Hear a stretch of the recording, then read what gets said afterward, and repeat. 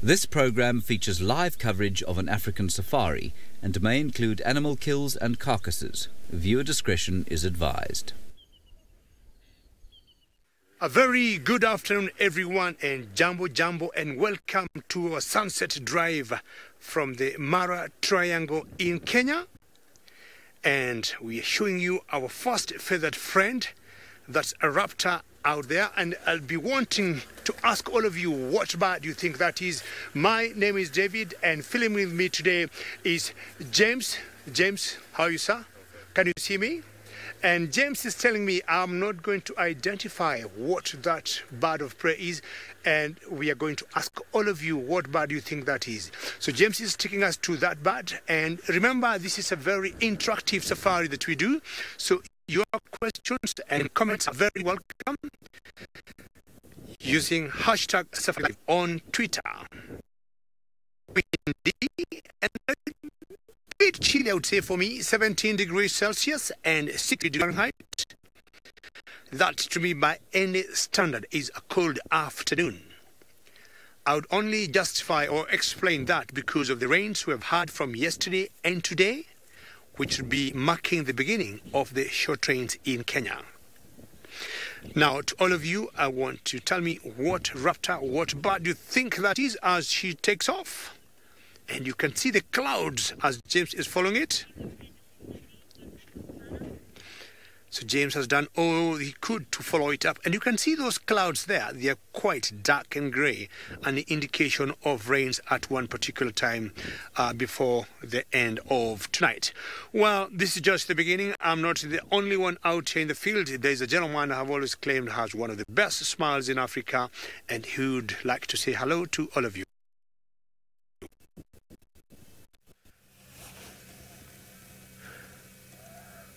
Look at that. I have got the lovely leopard Hosanna listening to what the elephants are saying, as I can hear the elephant making some trumpet from very far.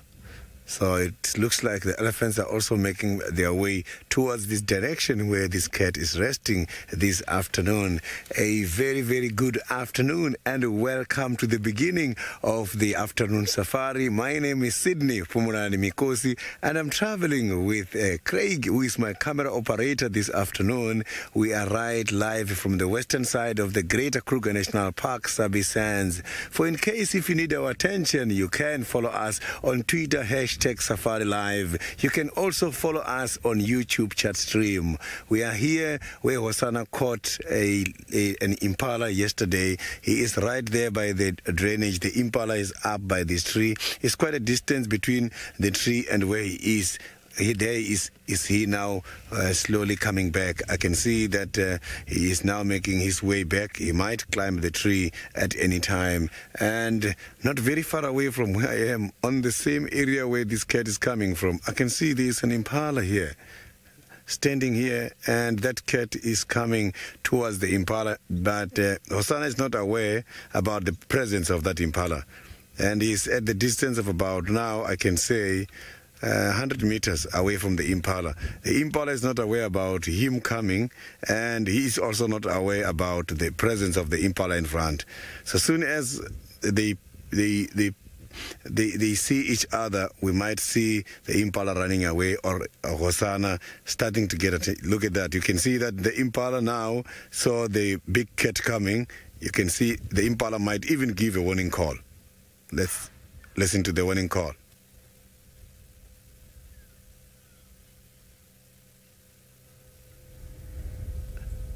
Listen to the warning call. This impala is not afraid at all. The impala is charging him now at a distance of about less than 50 meters. And he's not worried at all. You can hear the impala charging. Now the impala is going away. And it's coming back again. The impala is going away, and it looks like it's coming back again to charge the Hosanna. They're just looking at each other. Hosanna is being submissive here, and the impala is going away and come back, away and come back. Now Hosanna found another shade. He's not worried about the impala anymore. giraffe girl, look at that impala coming back again. So this impala doesn't want to go away. She's keep coming back. She's going away and she's coming back to charge him. And none of the other animals are joining the impala on this warning course. So you can see that the impala is looking at the cat. Look at that, she's coming closer again.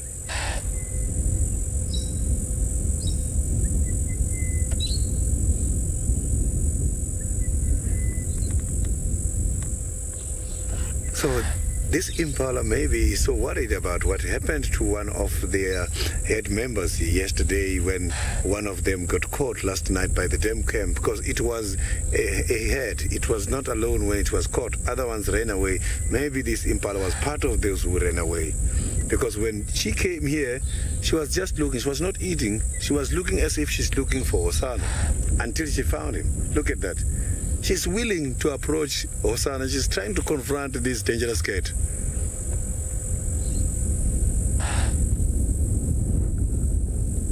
So you can see this impala is so very worried, and this cat here, Osana, is not worried at all. It's just, to him, it's normal.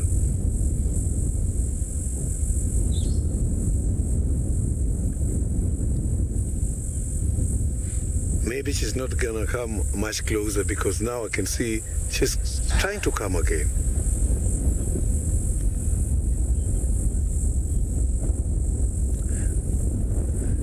Francis, the possibilities are very high that might be the mother of the little one who has been caught, the lamb, this morning, or maybe the one who is already up by the tree is the mother. So I am not too sure which one is the mother, but this one was so worried and she was checking everywhere. Maybe this is the mother of that little one who was caught. That is why now she told herself, I want to confront that big cat. She's looking for answers, you can see. There she's going away now. She's just by herself looking for this cat. She was looking behind all these bushes until she saw him. She knew very well that he is somewhere here.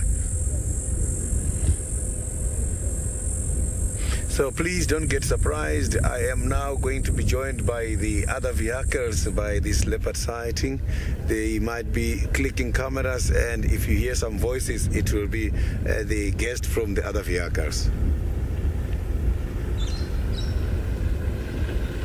So I can see now it's time for him to relax. He is slowly making his way back. I can see that he's just about a few meters away, less than 100 meters away from where the kill is hiding at the moment. And so now let's quickly cross over to the Maasai Mara, where Steve is just about to start now.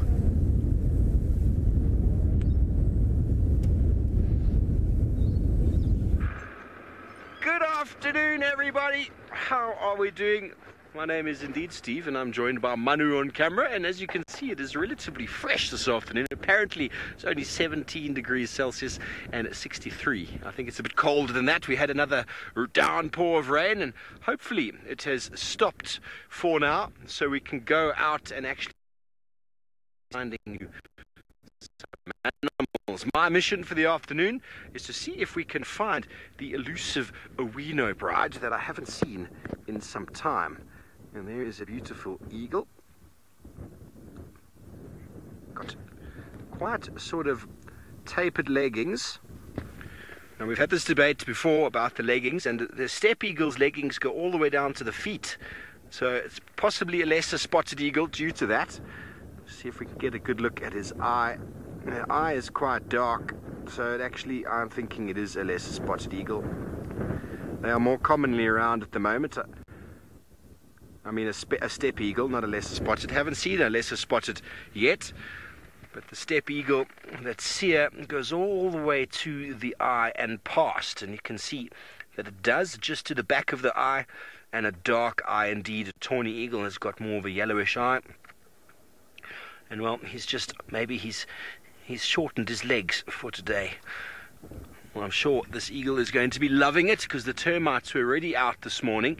We had some alates the flying termite, also commonly known as flying ants, flying around last night after the rains. They taste just like peanut butter if you've ever tried one. They are quite delicious, and they are eaten across the African continent, as far as I'm aware, maybe other continents as well, by enormous amount of animals, including vultures, jackal monkeys, and eagles alike. Our bat-eared fox family, which we did not find this morning, well, they certainly would thoroughly enjoy termites. It is one of their favorite food sources. Well, as I said, we're going to head off towards the south along the escarpment sort of road and see if we can come across the ever elusive Awino Pride of Five and see what it is that they've been up to. Beautiful afternoon in the Mara nonetheless, even though it is windy and a little bit cold.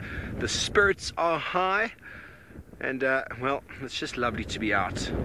Lovely torchwood tree providing a sanctuary for the bird that can perch and also be able to just flop down on the ground when it sees its necessary food. Facing into the wind makes it easier for it to jump into the air and fly if need be. You'll often find birds facing the wind. It's quite a nice sort of windsock sort of direction. Very good to use for windsock direction. It is beautiful, thanks folks. It is really beautiful. Manu's doing all the work. So the birds will face into the wind, so you can always get an idea of the direction of the wind. And so it's coming from the mountains, as you can see. But as we move on in the search of the Awino Pride, David Gitu, who probably is far ahead of me, has already found himself some buffalo.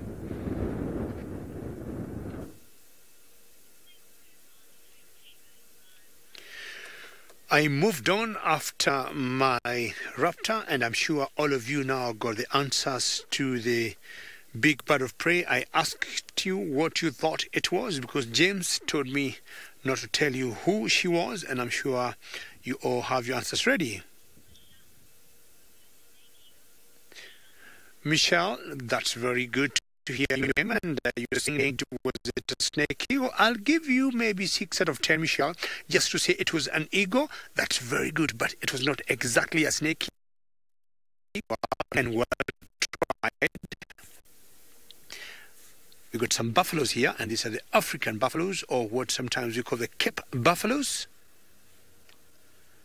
The last few months we have had lots of and loads, thousands of wildebeest on their migration, and most of them have headed now south to Serengeti National Park in Tanzania. And now the buffaloes will be left enjoying every bit of grass here. Why are you looking at us like that? You got grass in your mouth, you just need to chew it. Very fluffy ears she got, which is not unusual, but that's a lot of fur in the ear and on the neck. So keep trying about what eagle I had, but first clue is it was an eagle, like Michelle just said. It was a snake eagle. That was good for Michelle to have said. Vicky, you're getting very close, steppe eagle, very, very close. And I'm going to give you the last clue. And the name of the eagle starts with the letter T, T for tango. And I'm sure from there, all of you should be able to get it. With the cool temperatures now, the buffaloes should be able to keep grazing. And then after some time, they're going to rest and start chewing cud. And you can see the massiveness of the savanna of the Mara Triangle. Huge expanse area. This is one of the differences between the Mara and Juma in South Africa. Juma is more wooded, thick vegetation, but here you tend to see very huge expanse areas of open grassland.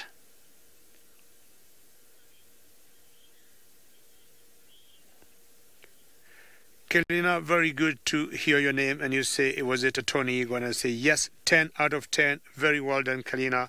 It was a Tony Eagle. Thank you very much, and I'm giving you a clap from all the way in the Mara Triangle. Very well done. It was a Tony Eagle.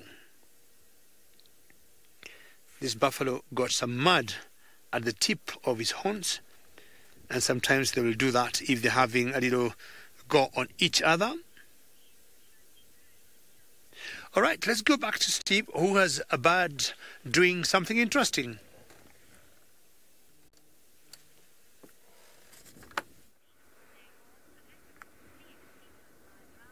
Thanks, David. Sorry for pulling you back so quickly. We found this bird fly up into the tree. It's caught a bird. It seems like a bird. It's plucking it in the wind as we speak. And if I'm not mistaken, it looks like a Dickinson's kestrel. I'm just going to double check. A very white, yellow cere, yellow ring around the eye, and the yellow legs. There might be other kestrels up here that I don't really know about, but I am pretty sure it's a Dickinson's kestrel, a very uncommon bird down in South Africa. I've seen up in the northern Kruger, in the Makuleki area. I just have to move up a bit. We're good. Okay, and then the car will be able to get around us, will they? Yeah, I think they'll manage to get around us. Oh, it's flown off. Dickinson's kestrel, folks. Hello. They're wondering why we've stopped. They don't. It's a kestrel. A lot of people who do lots of birding down in South Africa, they will have a sticker on the back of their car that says bird nerds, so that everybody who stops behind them knows that in fact you're looking at a bird. Because very likely, or very often, yeah indeed, it is a Dickinson's kestrel. He's flying. I'll show you now. There it is. A very yellow ring around the eye, the yellow cere and the yellow legs. Beautiful, isn't it? I've seen, I think, 6 now in my life. That's a bit of a paler form. There we go. Beautiful, beautiful bird. And, well, that caught what looked like a dove or something small on the wing and then plucked it. Very, very cool. We saw a kill. How interesting, Bob. Dickinson's kestrel, I've seen them running around on the ground. Bob, I've also seen them running around, please do look it up, running around the ground chasing termites. I saw that in Malawi. That was very cool. The elegant bird suddenly looked like a very interesting, funny, running around like a penguin, sort of. Oh. Ladybird, I am so happy for you that you've got 102 now. Sorry, I'm just adjusting something there. How beautiful is this morning? This afternoon. So I had a nap. I'm feeling a little bit disorientated with the time of the day. Gorgeous Mara scenes. Well, we're going to be heading down that way and see if we can pry some lions out of the landscape. There are some elephants, as they always are. So many of them around at the moment during the migration, as they go into areas where you don't really see too much of the migration. Well, are we going to be able to achieve a big 5 afternoon for you? We've got buffalo, we've got elephant, and well, Sydney is with Hosanna.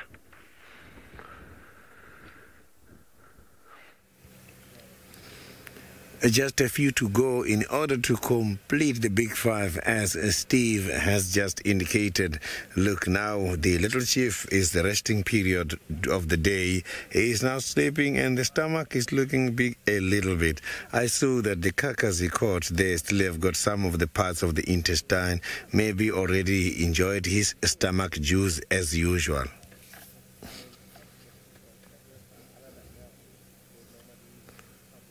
Can see he's so fast to respond. He might have heard something. These cone-shaped ears can hear very well.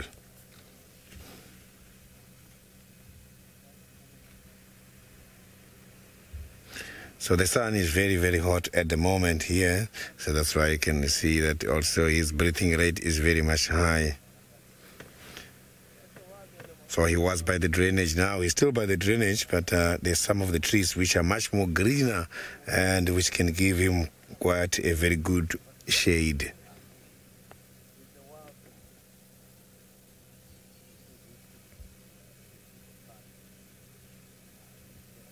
So you can see that these animals can easily blend with the surrounding.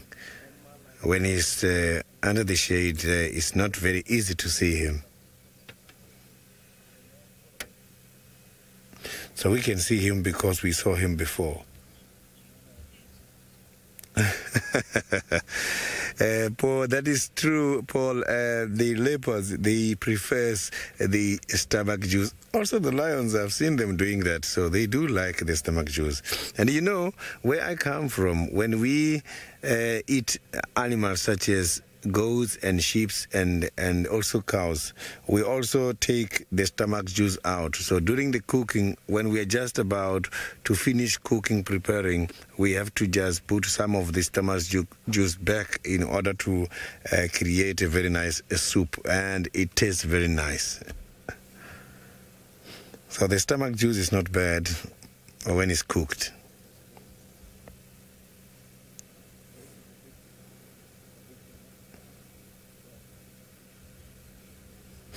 Yeah, no, I have done that. I know when I'm cooking, I can be able to add this specific stage when you're cooking. When you're about to finish, you can just take a cup or two of the stomach juice, and then you have to put it there.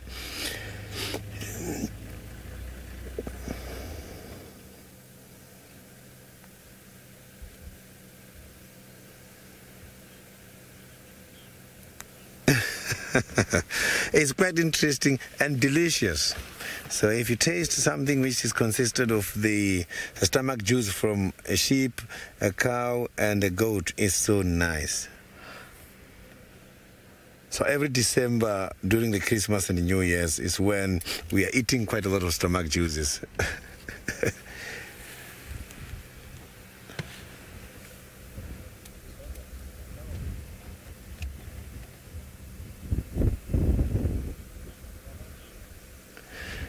Orium, not long time ago I saw Tandy was badly injured, and where she was injured you could see the flesh. So I could see that there are no spots attached to the skin unless she was badly injured. But I saw that the Tandy's injury showed me that the outer layer has got the spots and the inner layer does not have the spots, unless I didn't see very well.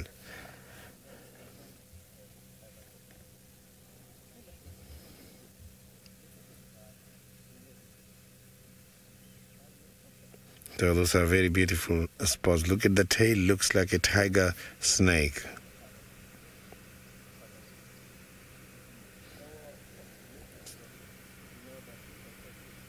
So there he's going again to sleep. I can hear some elephants in the area. What I'm going to do is I will leave Hosana for a while, go and see if we can have some elephants and what they are complaining about, because they have been vocalizing for quite a lot now, and come back here so that we can see him when going back to his kill.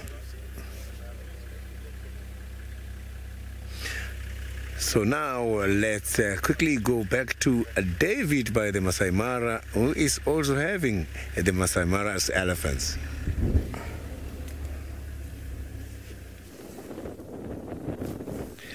Well, sometimes when the cats, especially leopard, decide to be quiet, not doing much, but animals that will never bowl us as guides out here in the bush are elephants. Because in general, elephants will always be doing something, like that small little calf just walking the side of that one cow. I don't know where she's going. I don't know who is the mother. Yeah, that definitely must be the mother. Cows keep their babies very close to them. And the elephants in Juma and the elephants in the Mara Triangle, same species. But slight differences maybe in size or the morphology or how their bodies are shaped. I've always thought the elephants, the Mara Triangle, are more rounded, and the ones in Juma in South Africa maybe a little bit angular. Slightly bigger in size. I don't know what Sidon might think. Hopefully going to be seeing some elephants today and we can compare notes. This is a herd of Ellis, and always led by one female that we call the matriarch. The social structure here will have the oldest female being in charge of the herd. Remember, we're very interactive. Your questions give us a lot of joy. Or comments on Twitter, you can use hashtag Safari Live. It's a very small baby there. And in general, elephants will keep the babies right in the middle of the group, not wanting to take any chances.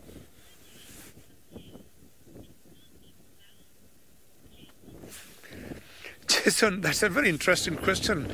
Why do elephants have tails and definitely not for balance?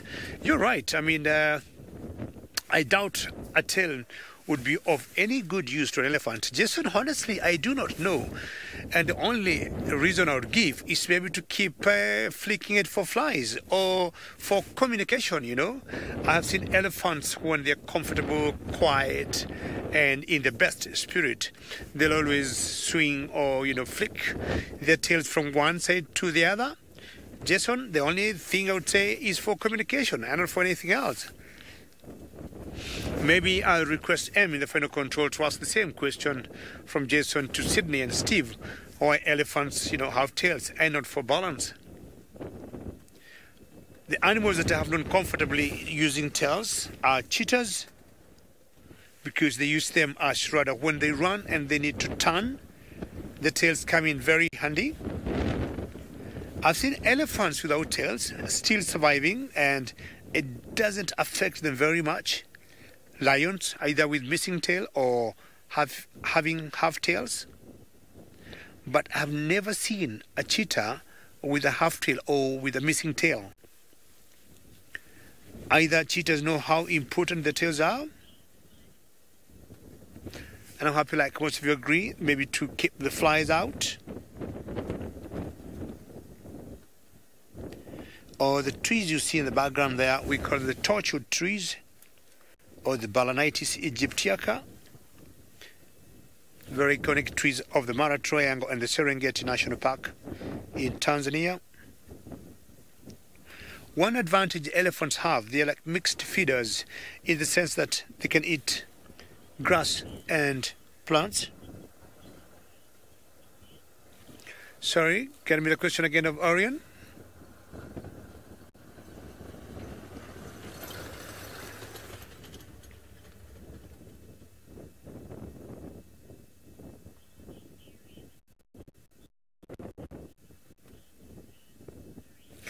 Oren, good question. Do you have areas in the Mara where we have wind erosion?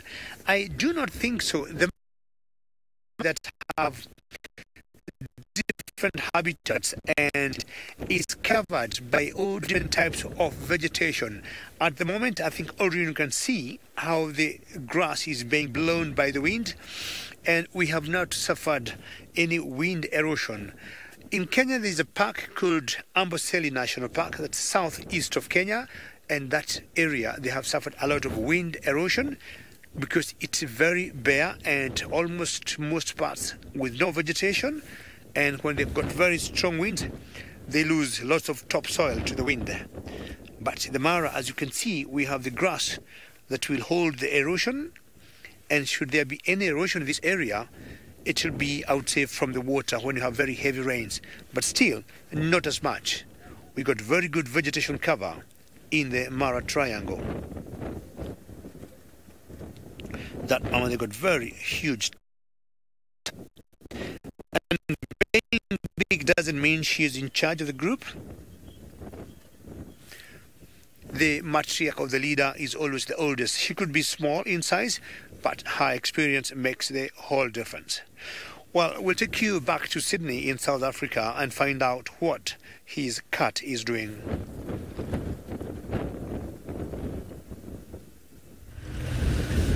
So those elephants, we have just heard the noise. Oh, there they are.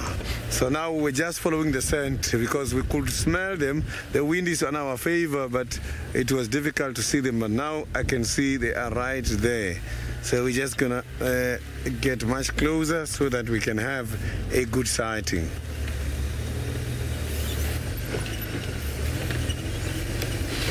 So the elephant body has got a very strong scent. So it's very easy to pick it up. When they're in the bushes passing by, you will smell it. It smells like some of the trees, some of the small trees such as the kakibos. The body smells like the kakibos exactly.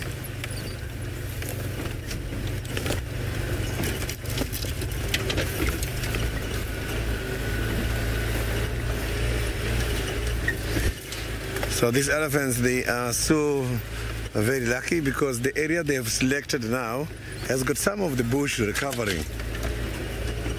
So I'm sure that is why they are here by this area. They must come and eat here. Look at that elephant has just pushed down a recovering tree. Look at that. So that elephant has just pushed down the tree which is recovering at the moment. So the elephants by this time of the year can be destructive because it's when they are following the nutrients under the ground. This is quite a small head. There's quite a lot of them also in front there. So you can see there's quite a lot of roots there which are there to support that tree when it's windy. Now he's eating the roots. He might leave that tree like that, which means the tree is not going to die. The tree is still going to carry on surviving. But what's going to happen is that when the elephant pushes a tree and it falls like this, the tree must have to now rearrange the branches. The branches are now facing only the western side, which means the leaves can only access the late afternoon sun. And the late afternoon sun is not going to help them a lot. They need sun from the eastern side, sunrise in the morning and late afternoon and also during the day so that they can be able to make food through photosynthesis. If we come here after some time, you will see the branches changing, starting to face up. So that tree is going to feel that now my leaves are facing west. I must rearrange the branches and start growing up so that I can catch the sun. You will see that's what's going to happen there. The tree is disturbed at the moment. It will again rearrange the processes.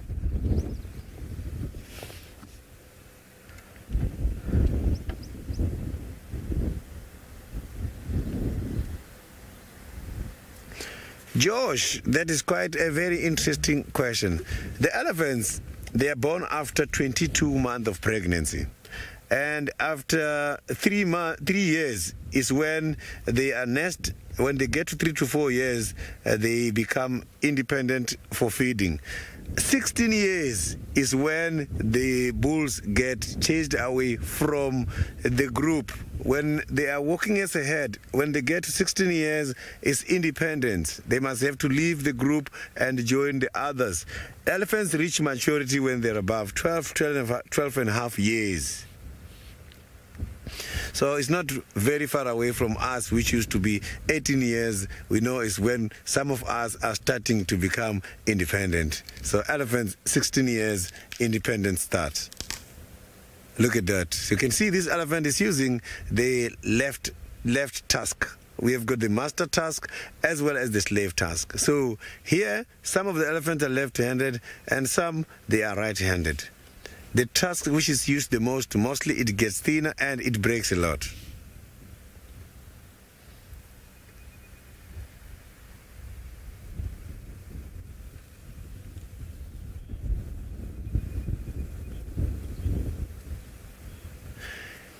Say my name. The elephants, their stomachs are so very much adaptable when it comes to the things such as the tannin. If you check, the elephants, they don't really concentrate on the leaves by the trees.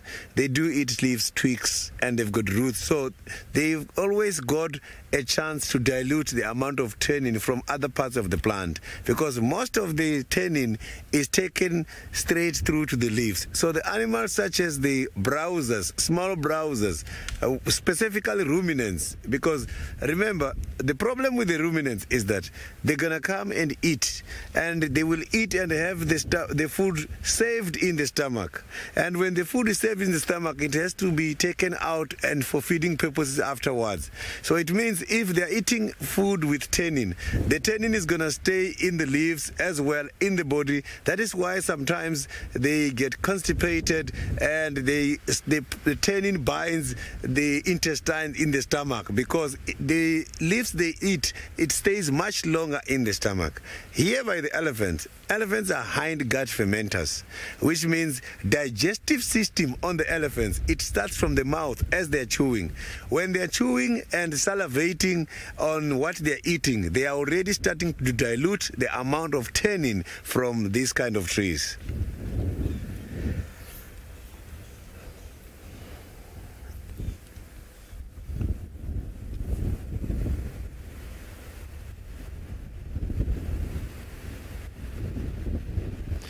MVH, I have been on a sighting where the two elephants, these elephants knew that there were lions under one of the thick bushes.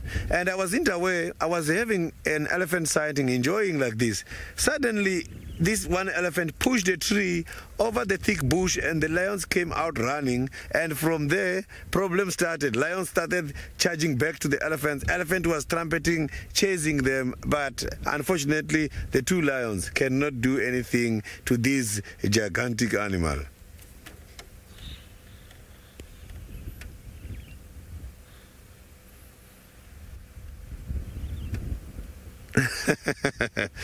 The good news, let me tell you something from your comment saying now he's having a salad. If you look at that bush now, that tree which is pushed over there, the leaves are starting to get green. Where he's eating now is where there is quite a lot of nutrients available. If he can go and eat small twigs and leaves on top, he's not going to have nutrients there. So what we are seeing now is a very nutritious diet. Nutritious diet by this time of the year is on the roots. That's why they pushed over a lot of trees now, because the trees are hidden. The roots does serve a lot as a storage organ by this time of the year.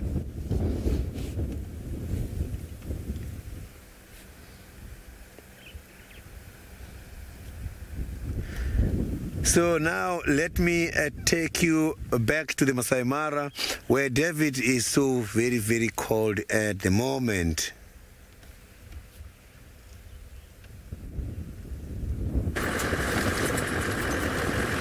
Yes, I'm very cold, and I can tell you for a fact now I got 4 layers. 1, 2, 3, and 4. 4 layers. And it's very interesting how, as a human being, I can get that cold. And we got zebras here to the left, which are not cold at all. I mean, I'm trying to look at some zebras on the left here, and they're just minding their business. Sorry about that's my zip. I'm trying to remove my hood from my head so that I don't keep hearing myself. And these zebras don't feel or don't look affected by the cold me and James are experiencing. Well, that's how it is out here in the bush, and Mother Nature will design animals in a particular way, and because of their skins, they can handle the cold comfortably. The zebras and myself and James, we are all mammals, but as human beings, maybe you have not been able to adopt. Are you greeting each other? Are you saying hello to each other? Well, they just met there. What are you doing there? Hyenas will have that creepy way of greeting at the genitalia of, if it's, for example, it's a subordinate, male, female, they tend to greet each other that way. But that is such a nice sighting. Social bonding, maybe? Or you just being playful together. And these are the common zebras or the barchals. And they could be boys maybe trying each other out. That's great sighting. Enjoys that sighting. She says lovely. And I had a question from Jason: why do or should elephants have tails? Zebras definitely, I would think they should have the tails. They suffer more of flies than elephants, I would guess. But I would want to know what would happen with a buffalo, or rather with a zebra, without a tail. And buffaloes are the same.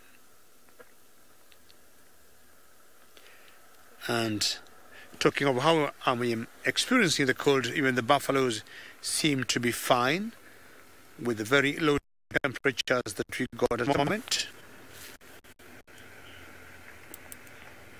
Yes, I agree. They would look very silly without the tails. And yeah, I mean, I don't know how they would look like. Maybe tail completely. There's some animals we have been seeing without tails around here. And I'm talking of lions and elephants. But yeah, try to figure it out, an animal without a tail. And more animals we have been used to seeing with tails and having 0 tails or half tails. A zebra would look very weird. I've seen a few which have thought either lions have tried to bring them down and they survived. But even the stump that remains on the back, they keep, twitching it and moving it left to right. Hello, zebra. Same family with the horses, equidae. This species, you'll see it most parts of Africa. But in Kenya, we have this, the Bachels. And if you go to Kenya, you'll see a different species called the gravy zebra. Of all the animals, I know that good in adapting in whatever feeding conditions they are in. Now, there was a time, I would guess 10 years ago, when there was a very huge drought, Rosalind, in East Africa, and very many animals died. I'll tell you, a very small population of zebras died. They'll eat a lot of bulk grass, very, very dry, and they got very good digestive system, because zebras are non-ruminants, and I think that one gives them an advantage over, for example, the buffalo that you see there, the wildebeest. So most of the ruminant animals died in that drought, but zebras will always look bloated, whether pregnant or not, with big tummies, because they can easily adapt to very dry grass and still survive.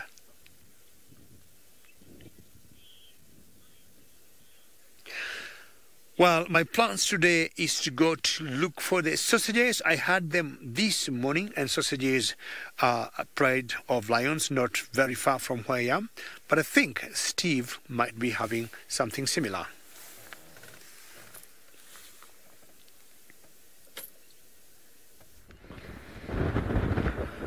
Well, we have got a very dead buffalo, folks, and it's not for sensitive viewers. It is very dead. It's been eaten almost completely, and we have found the remnants of the Olololo pride from yesterday. Yesterday we only had a few of the members. David had 5 and we had 2, and we found the 2 youngsters are here with this pride, and we haven't counted them all in their entirety. There are 3 behind me, 2 here, and then about 4 or so over there in the thickets, which will probably make up the remainder of what was missing yesterday. But look at the belly of that male on the right. Incredible.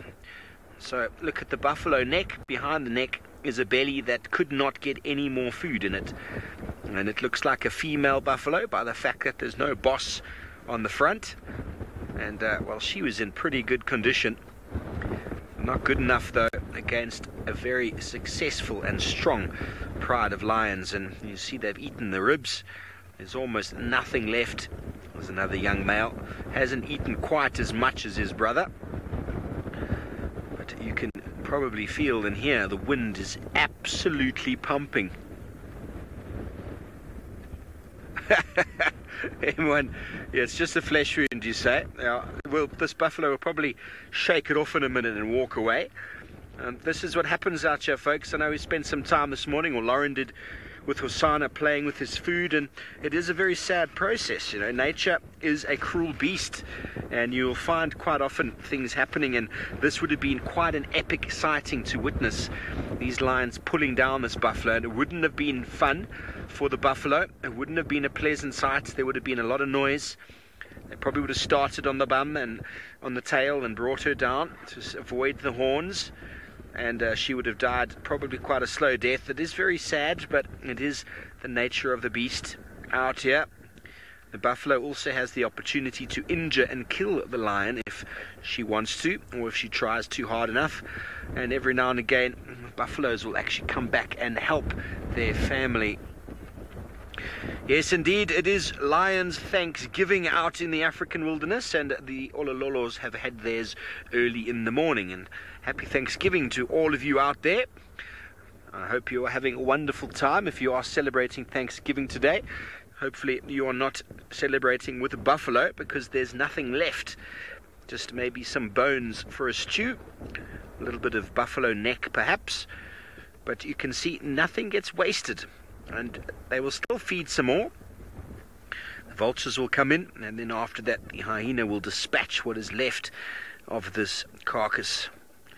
And you can see on the left hand side on the ground there is the rumen content, all of the grass from the tummy that has come out, so a little bit of compost for the ground, a little bit of iron as well for the soil, so a little bit of a nutrient hotspot, as you will. And anyway, there we go. We have found some lions to add number 4 to the list of big 5 with a buffalo on tow. Anyway, Sydney is with another big 5 animal. He has found his elephants, and I think they are being quite cheeky.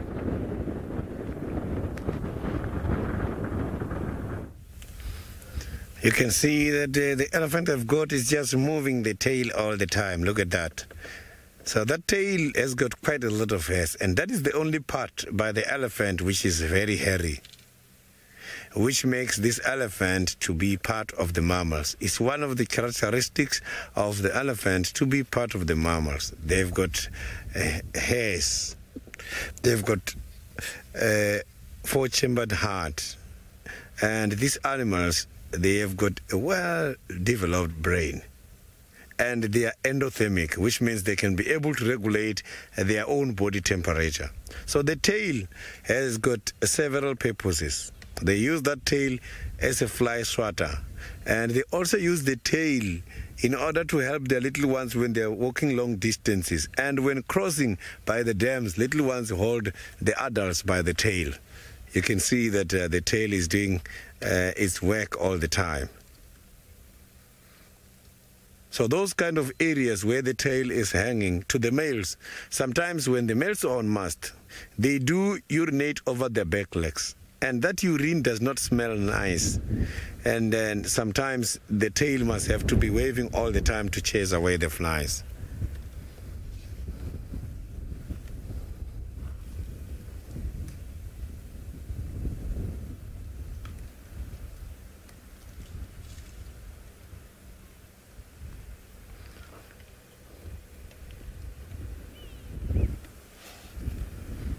So you can see this elephant is so very much interested on feeding on this kind of roots from this tree. It's even following the roots that are living from the stem to the distance.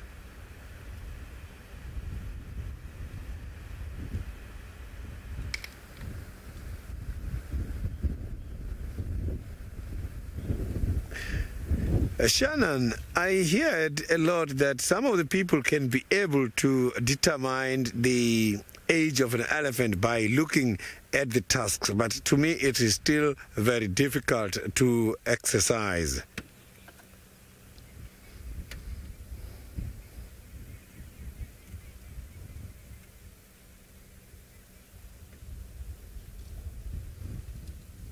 So you see now he's going to also dig there with his front foot. Look at that. This is how they dig. So it means he's going to dig to take out the sand so that he can easily access and follow those roots.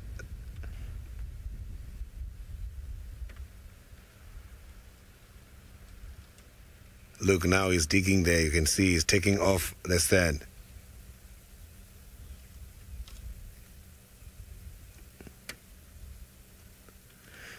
Fuma, that is true. Elephants, there is no wasted time. Elephants, they are so busy all the time. And they can spend 18 to 20 hours just feeding. Look at that, he's digging now. The very same way this elephant is digging is how they dig when they're looking for water underground. These animals can be able to smell water at a distance of 20 kilometers away. Underground, more than 2 meters, they can smell water. They can even dig pipes. Elephants can smell water and dig some of the pipes underground.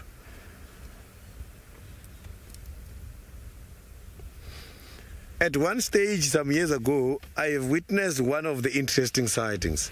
Here, it was raining and one of the big elephants got stuck. And this elephant was just walking by himself. He got stuck there for about hours and hours. And the whole herd came back in order to assist him. They came and pushed him. He was stuck and already he was starting to develop a big donga. And that area there was so soft because he has been battling by himself. The other elephants came and they were pushing him out. And they managed to unstuck him. That was so very interesting. They were trying to winch him with the trunk to pull him and to push him, but suddenly they managed to take him out.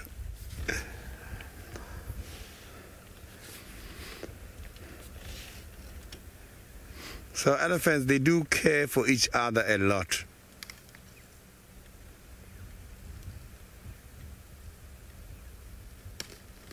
So So it's good that this elephant is eating these roots here, because sometimes they just push over a tree and eat one piece and move on.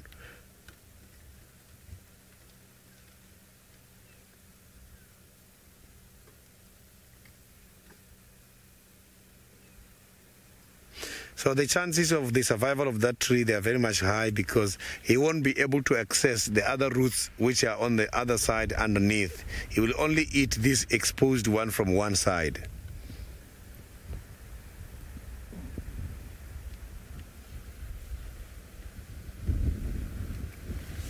Donald, the elephants don't have a specific time in order to sleep. Sometimes you can be lucky and see them sleeping during the day. Sometimes they sleep during the night. Some of them, they even sleep while standing.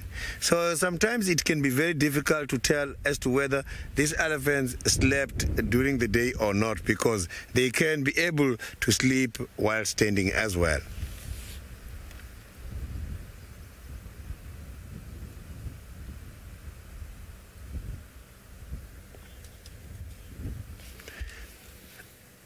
So now let's cross over to the Maasai Mara, where Steve is still having the sleepy lion.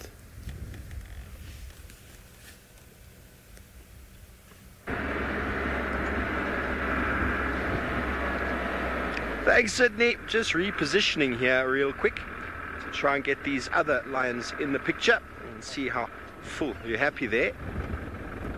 See if we can get a two-shot of these three. I thought this one that's very pale, the one sort of with its paw, and the other one was the youngster from yesterday, but I'm mistaken. That's actually a young male. So I'm not 100% sure the two we spent the drive with last night, if they are indeed with this mishmash of lions. They're probably more on the other side, closer to the marsh. But we are relatively far from where Olololo spent most of the time. This is an area I've spent a lot of time with the Owino pride. So when we heard that there was lions just up the way, we got very excited.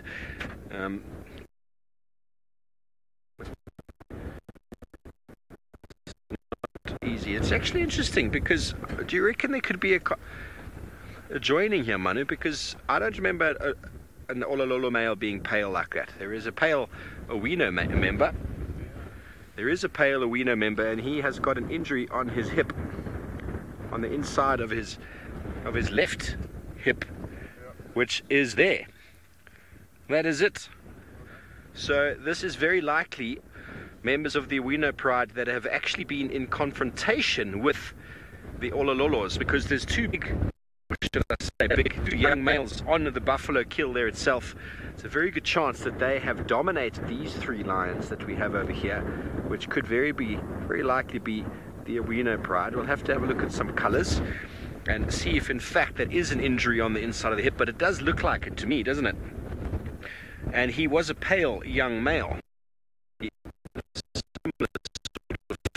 father to the pale ones in the Olololo pride, but I've only seen young females. Yes, that's most certainly him. So we have got the Owino pride, folks. It does look like we have got members of the Owino pride. I once found, because I know I've spoken to you all about a pride I spend a lot of time with down south, and I once found 6 members of the mountain pride, of the young males, on a giraffe it was, and I got there and there were 8 lions actually. So I thought, okay, cool, I've got all 8 of the boys, but they were sitting looking at each other. They had 6 males on one side and 2 males on the other. There's something about the behavior that wasn't 100% relaxed to me, and then all of a sudden the 6 males got up and chased the other 2, and the other 2 actually were nomads from the south, but they'd been sharing the carcass for a long time, and eventually they just decided to chase each other off, and it was really interesting. All 6 one and gave him a bit of a hiding, but it wasn't too bad. But you'll often find lions doing this, and you don't really know what's going on until you actually see the behavior. They'll often lie very close to each other, close to the same kill, without showing any sort of real negative response to each other, until maybe something all of a sudden snaps. Exactly, Jackie. That is what I'm thinking at the moment. But I'm just going to try and get another look at these other 2 lionesses that are lying here. I can't quite make them out right now, but they look quite young by the the spot pattern on her hip there, but she's a beautiful lioness. But it could actually be the Olololos have come and either assisted or taken over a kill that the Awinos have managed to do. Puma, I love the Awinos. This is an area we found them in many times, and well, that young male is actually to me the go-giver of it, and they are the underdogs. They are a breakaway of the Sausage Tree Pride, which David is on his way to go and see. And what interaction relations they have with the Olololos is hard to say, but they share a boundary. They obviously have interacted many a time, the Olololos being a much bigger pride. Well, with lots of youngsters invariably. 5 lioness versus 2 lionesses, far stronger coalition of females. Not that females form coalitions, but the pride in general. Winos will often just move away from conflict, which is probably what they've done here. But they don't look very full, do they, Manu? Not as full as the male at the back there. Possibly eaten. It's hard to really say, but interesting. Time will tell whether it is in fact the Awinos. The Awinos are two adult females. The one female is quite pale in colour. Her name is Lychee, and then her sister is Butternut. Okay, while we try to figure out who these flat cats full of buffalo are, let's go back down to Sydney.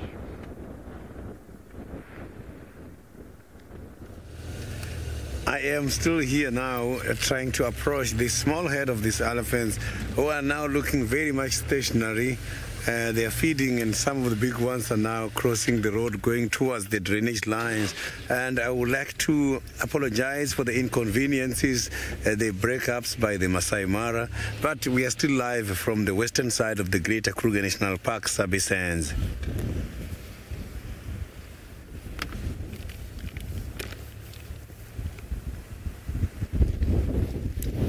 So look at the little ones crossing. So one of them big ones crossed already. Maybe, hopefully, the matriarch is the one who crossed earlier on. Look at that little one. So the elephants, they can climb high elevations, but coming down is not an easy exercise.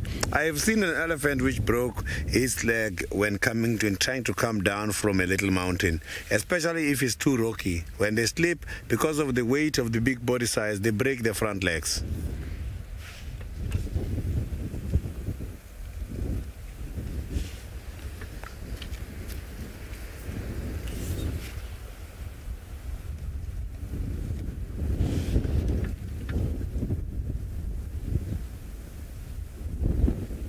Yeah, that little one is just gone now to the bushes there. I'm just going to pull forward a little bit so that we can have a good sighting, because they are now crossing, going down towards this drainage line. They are following the guari bushes there. As the guaris are still very green, they are part of those evergreen trees. So let's see, another little one is coming. I can see maybe we might have a good sighting of this second little one who might come past at any time.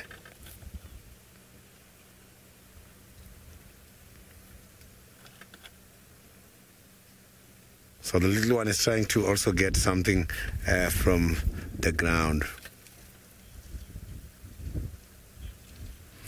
MDR, these are very healthy baby elephants. So the vegetation, it means to them, is so very nutritious, and the grass they're eating also is giving them quite a lot of vitamins, because the grasses, they play a very significant role.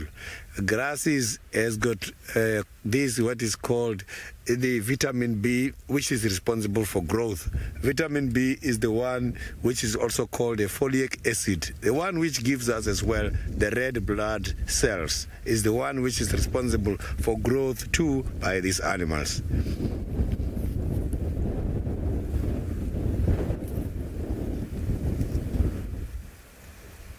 Look at that big elephant coming to cross here.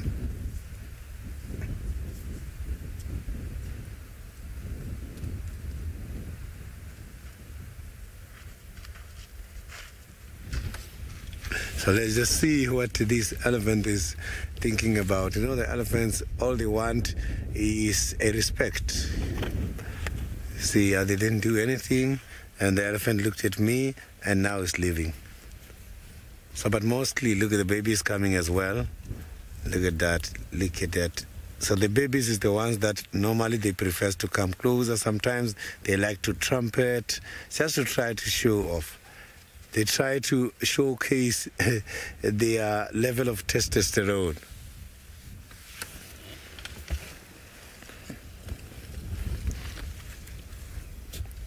So this little one is so very much shy. You can see he's now following very quickly the mother in front. So I'm just going to drive and carry on here and see if we can be lucky with anything here. And slowly I'll be making my way back to the little chief so that we can see what is it the little chief is thinking about to do with the remaining food he caught last night. So let's hit the road now.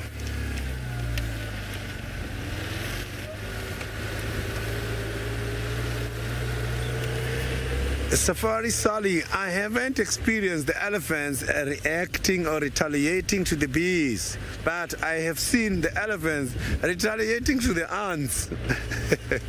You know, the ants is the ones who discourages the elephants from eating some of these trees. Where there's too much ants, elephants don't go there because they know that the ants, they can bite and they can be able to go through their nose in the form of a trunk and go in there. So the trees sometimes employs the ants for protection. Imagine a security guard in the form of an ant to chase away the big elephant, to chase away this big body animal.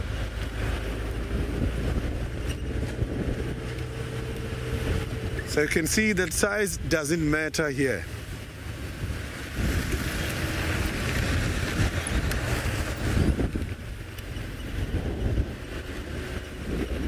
So I'm just trying to check around the Garikat line just to see if we can be lucky, maybe with the tracks of Tingana, as he was also seen in the area last night. And then we will head back to the Little Chief.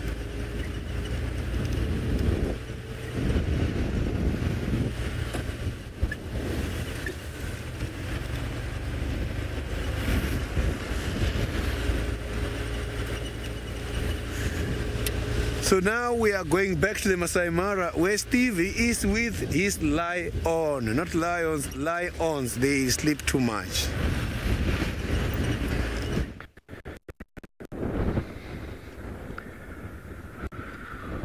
Thanks, Sidders. Terribly sorry about our communication technical issues, folks. We are sorting it out, but we have moved over to, well, where there were some other lions lying up, and there are 2 other males.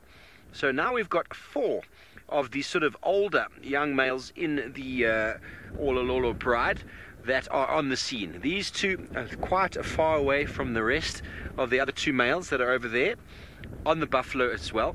And then I am pretty sure that these 4 males probably outcompeted those 3 Owino Pride individuals, pushing them off the kill and feeding on it. Probably was yesterday at least, maybe the 3 Owinos actually killed this buffalo cow, and these 4 notorious young males have moved into the area to steal it. So these are the beginnings of sort of nomadic life.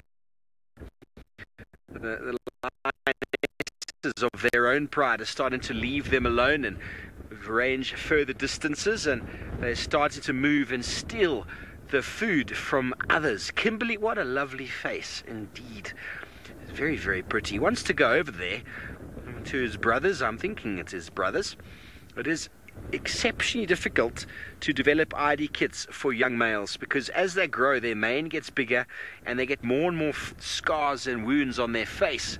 That young Owino Pride male is a lot easier because he's pale and he's got a very bad injury on his left hip, so that makes it quite easy. But for these guys, it's tricky. It's tricky, very, very tricky. Each day you see them, there'll be a new scratch on the face.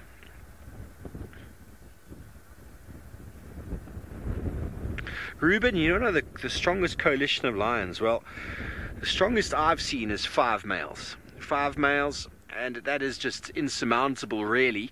I've never seen anything bigger than that. I did spend time with the pride of young males that ended up being 8 of them, but I never actually saw them become a coalition pride, a pride coalition. I left before that happened, but they were within a pride, and well, it was very hard for any males moving in to push them out, due to the fact that, well, 8 young boys is very hard to push away. They eat a lot. But there are 9 young males in the Olololo pride, 4 of them being here that we can assume at the moment. And they've come, probably smelt it. The wind was coming from this direction, probably smelt the fresh buffalo carcass on the wind, and they came in and competed with the Awinos. Would love to have had to be a fly on the wall during that period. If we'd been here, it would have been marvelous to have documented, because it's in the open. Really, really beautiful scenes out here. If you are in place, we would have been able to view it. Not like Djuma, that is so densely wooded. We always seem to miss the takedown because it's always behind a tree. Out here, I mean, look how far you can see the elephants all the way back there to these young male lions.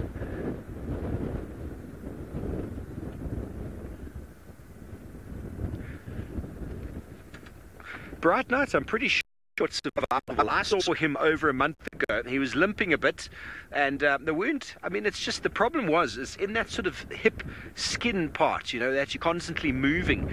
So every time he walked,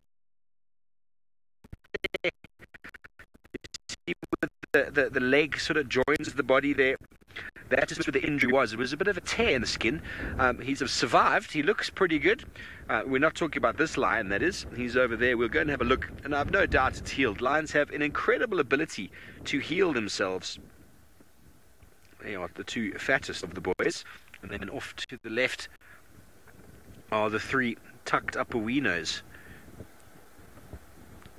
There we go. Heads are up. Who knows? Maybe we will see some action.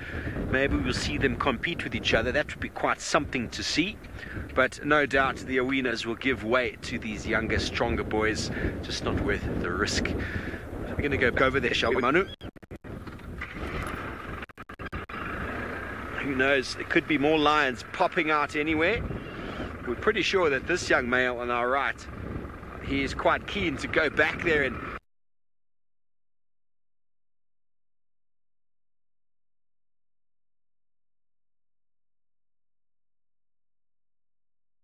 see who it is. Oh, it's down again. Sorry about that. They are well and truly fed. Manu, do you want a 2-shot again? If we can, we're going to try and do a 2-shot with these lions lying down on the buffalo and get the Winos on the background, but we might not be able to see over the animal's tummy. He's got a huge tummy on him.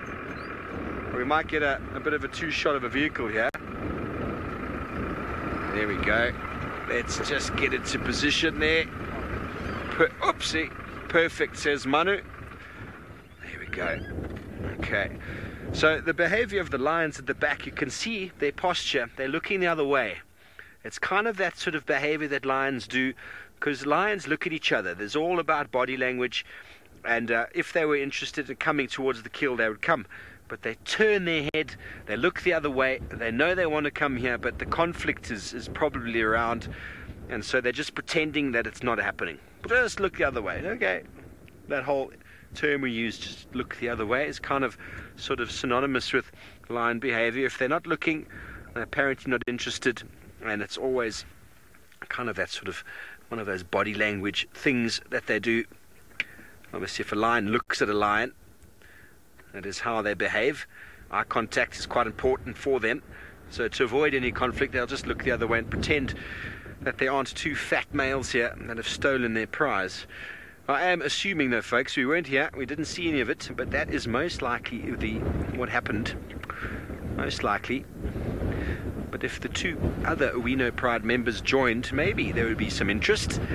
But just with 1 young male, very, very tricky.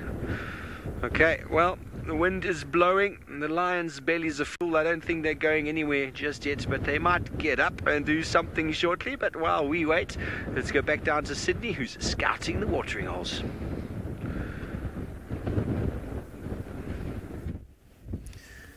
So the wind is developing, is getting strong here where I am around the Buffalo's Hook Dam. This is the dry Buffalo's Hook Dam. Used to be one of those dams with high water holding capacity. But now you can see that the water which was here last week is dry, and animals came for the mud wallowing, and the mud is also getting dry. When the sun is hot every day, there is quite a lot of evaporation processes taking all the water up by the surface, and also through a process of transpiration, which is a loss of water through the leaves. Trees are also losing quite a lot of water when the wind is blowing, and suddenly the water comes back in the form of precipitation through a very interesting long process called the hydrological cycle. It's also called the water cycle.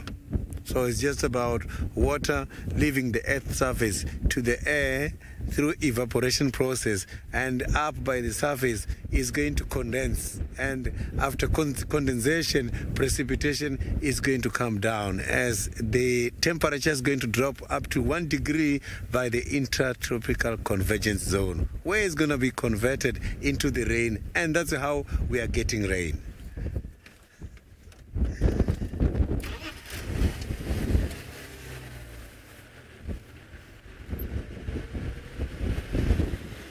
Yeah, there is no water on the surface at the moment, but there is too much water now by the sky. I can see the clouds trying to build up.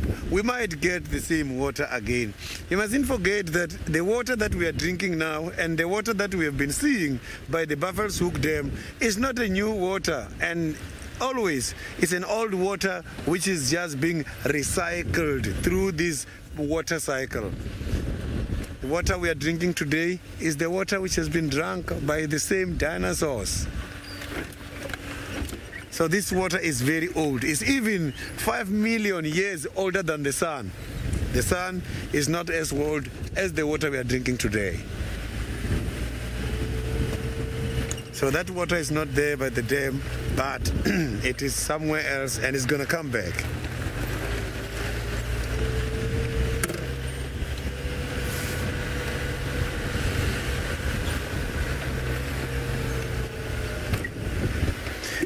Becky, we did not get a lot of rain last night. It was just a little bit of shower. The interesting part is the little bit of shower we had last night might not be enough for us because we can only see the markings of the droplets. But the trees benefited a lot from that little bit of water. A half of bread is better than nothing. Yes, when it comes to the dams, they don't have water at the moment, but at least if the trees are absorbing a little bit in order to maintain the health status of the animals, it's fine. Shortly we will get the heavy rains. It's good that the trees are taking some other steps forward, which will then assist the animals to develop a good health condition.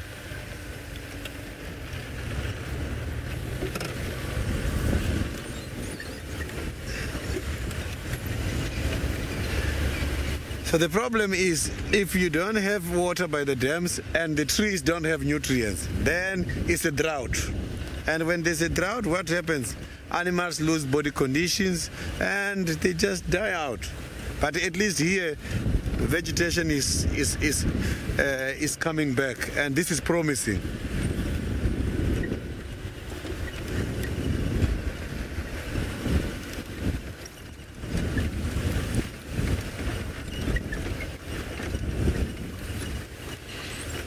Very difficult to find the tracks.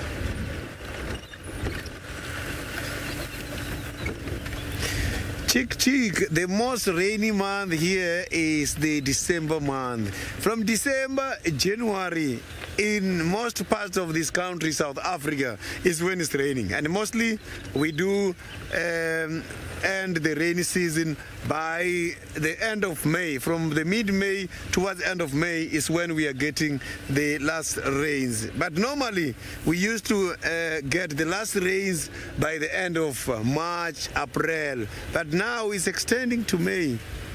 Where I used to work in Kruger National Park, which is under the South African National Parks in Limpopo, the rain by the end of May is when we are having the last round of rain.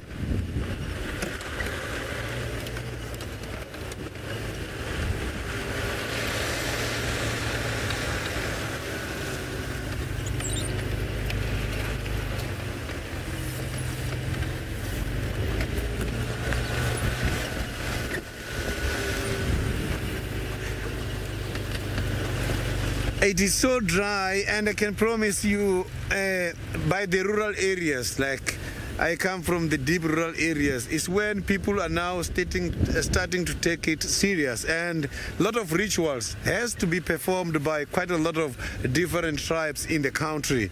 And you will see sometimes all the different tribes together going out in order to perform the rituals to call the rain to come. And this involves the rain queen. In the country, we do have a rain queen who is leading the rain ritual processes.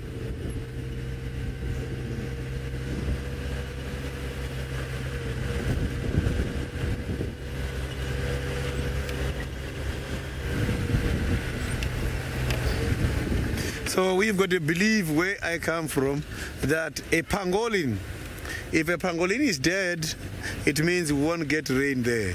We will suffer from the drought. So in Venda, you're not allowed to kill a pangolin. You're not even allowed to drive over a pangolin. Because if that happens, then it means we are not going to have rain. It's a traditional belief associated with the pangolin. Pangolin, we believe, is the one who is bringing us rain, or who is contributing towards the rain.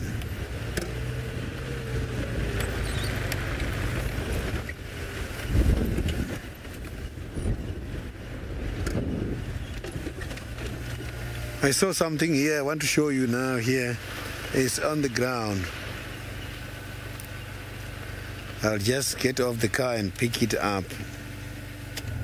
There's quite a few here.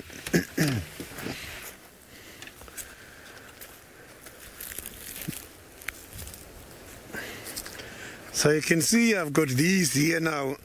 Sorry. These are the fruits from one of the popular trees. Look at that. So this is from the amarullas. So you can see now that the marullas are growing, and end of December, January, we are going to having quite a lot of amarula beer, and the elephants are going to be very excited. But by this time, when I'm trying to press here, I can only feel the seed, because the flesh is still attached to the seed. As time goes on, this kind of fruit is going to absorb quite a lot of water, and that water, when you press, you are going to feel it. But now it's dry because this is still during the development process. This is the amarula fruit when it's still young. And when it's ready, when they are ripe, you will see the color change and turn into yellow. And it attracts also quite a lot of worms. You will see the worms in there. So when marula beer is made, it's made from this fruit. This is what we go out for collection purposes. And apart from eating just the marula, you can also eat the seed. You can also make the oil from the seed. You can also use the seed as a sun cream. So there's quite a lot of things you can use from this. So it's a skincare oil. You can also make that.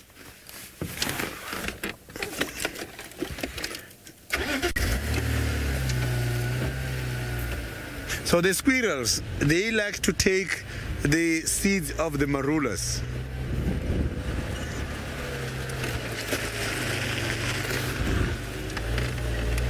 So squirrels, they like to take the seeds of the amarullas a lot, and they help when it comes to the distribution of seeds, because they take the amarullas and they hide these seeds under the ground. When the seeds are hidden under the ground, not all the seeds are going to be recovered when the squirrel is going to eat. And those seeds are the seeds that suddenly grows where they're hidden. So the squirrel will take it there and is going to then take them out, and they put a scent where they hide them so that they can be able to sniff where they were. They also put some anti-theft systems where they put them under the ground and they move them every time. So you will see they will put them here for a while, and then there is part of just the theft, because they know the rats can come and take them.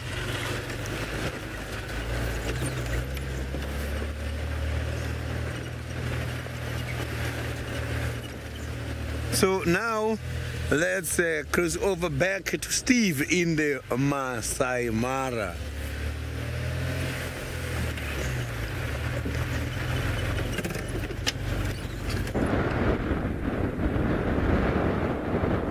Welcome back. The zebra are moving very, very close towards the waiting Wino pride. Only one of the individuals has risen their head up. Very windy. The zebra seems to be a little bit spooked. Definitely the scent of lion on the air and dead buffalo, no doubt. We've got some youngsters.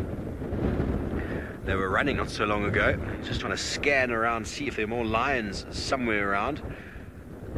You never know, there are always lions hidden in the long grass. Life of a zebra must be quite tough. For now, they're just out of range.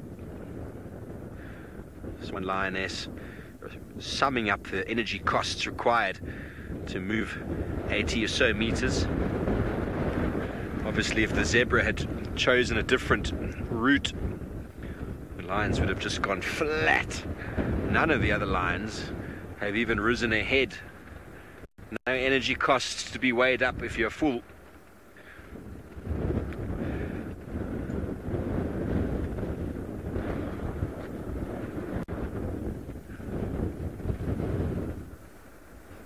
Thinking about it, it seems to be an adult now, that one, doesn't it, Manu? The muscle development on the back, the head, the neck, I'm going to assume that that's butternut. Bright night, lions do have contracted white muscle disease. It's not something I'm too familiar with. I know that the Unkuhuma pride down in Djuma experienced that.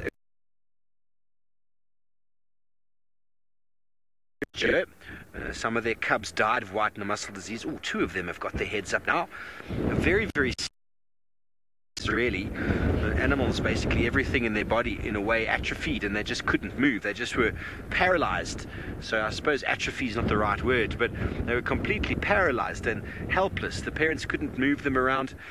But I suppose it's one of those diseases that afflicts a population in certain times and afflicts the weak, and one of the cubs survived it, only to later on succumb to all sorts of other ills and woes in the African wilds. We're not sure what happened to that youngster, but it never really did look very well, even after surviving the white muscle disease. It always looked very skinny and very thin and didn't really ever regain any strength. But up here in the Mara, I haven't experienced or heard too much about any disease.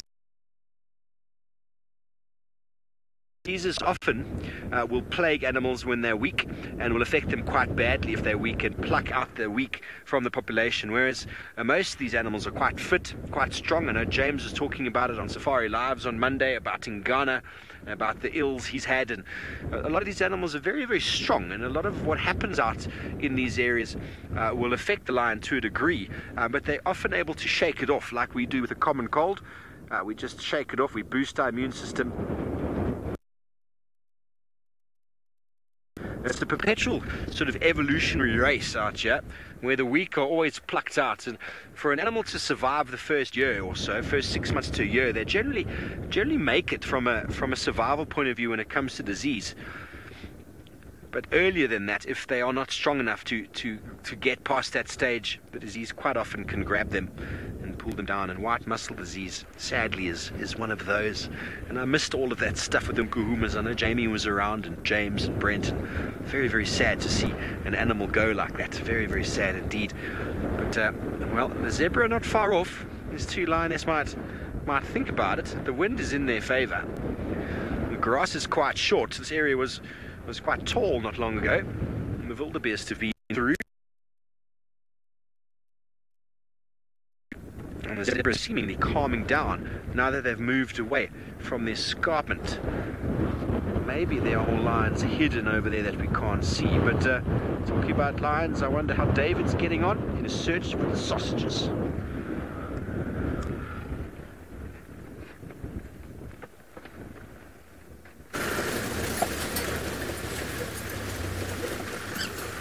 Well, I am doing very good. I'm doing very well. The only challenge is I am under some storm and all the flaps are down, and I have put on an extra layer on top just to make sure I do not get cold. But the good news are I have reached, or I have landed in the Sausage Republic. Now the only job I have now is to get them where they are. So this is the good news. So all flaps down, and the Mara Triangle is huge. And where Steve is, I do not know whether he has any rain. I highly doubt Steve has any rain. But where I am, I got some either cats and dogs or elephants and buffaloes. But again, as I said, I have gotten to the territory for the sausages, and I had seen them early in the morning. I need to know now, are they in the same place or have they moved to a different location? I was with Bungay in the morning as the camera operator. This evening I am with James, and James is so hopeful that we are going to see them. Is that correct, James? James says, And that reminds me of the wildebeest. When you hear the wildebeest,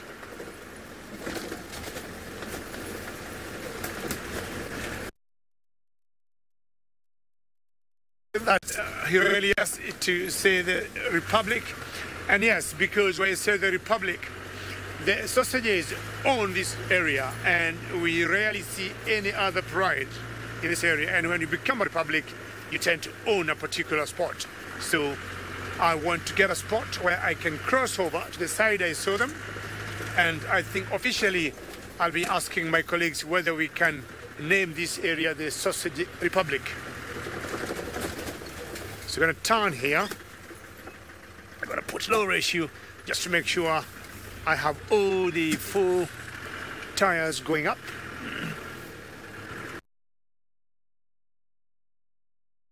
James for that. Oh, Mila did very well. I always respect this particular car. And I want to show you what I have as my wipers. This is what I use to just clean my windscreen so that I am able to see where I am going, because now I am off the road in a Land Rover, and a Land Rover is very good when you're doing off-roading, and that's what I use just to clean the windscreen. So now the sausages, where are you? As I'm just crossing my fingers and trying also to clean my eyes, will take you back to Sydney in South Africa.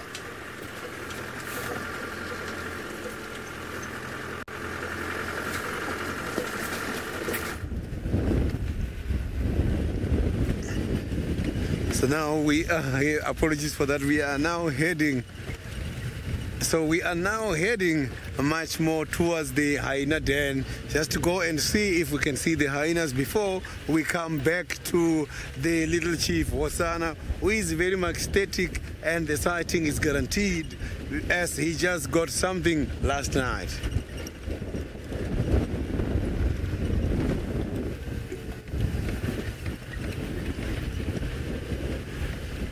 So the wind is too much here this afternoon.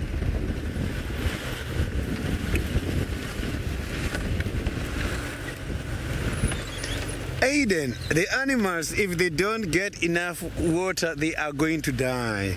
Water is a very, very important thing to have, because if you don't have water, you are going to struggle. It acts as a transport agent, and water also act as a lubricant in the body. So if you don't drink water after eating strong hard material like these animals, and I'm talking about dry grass, at the moment most of them has been feeding on dry grass, they are going to have problems. So water is an essential requirement for the body.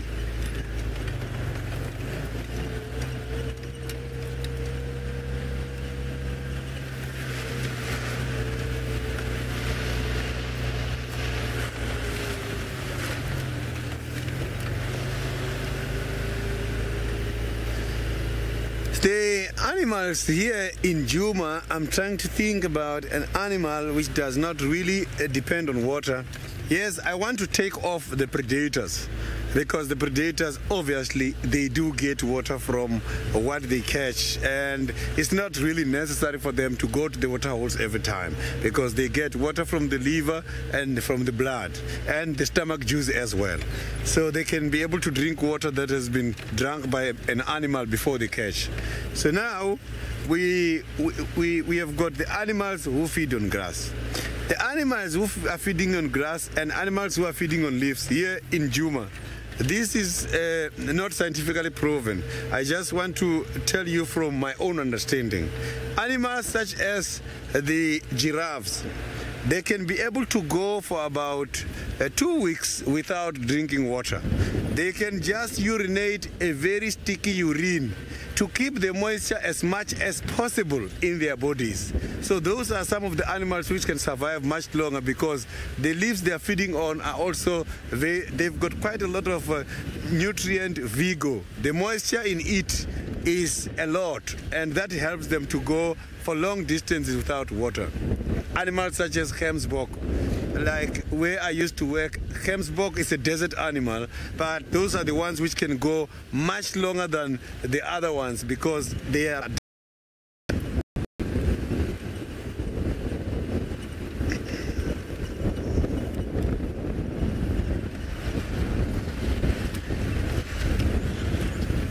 So now let's go back to Steve with the lions.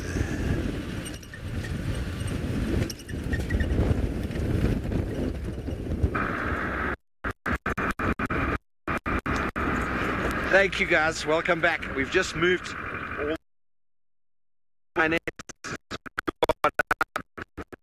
and she's looking at this herd of zebra, and while we did that we actually spotted 2 more lioness in the grass. So we're on the completely other side. Manu's just wiping the rain off of the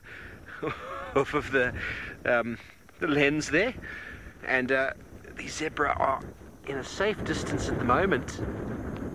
There's 1 lioness, 2 lioness, a little bit closer. Well, I think the zebra might be a little bit out of reach. Just keeping my eyes trained on them.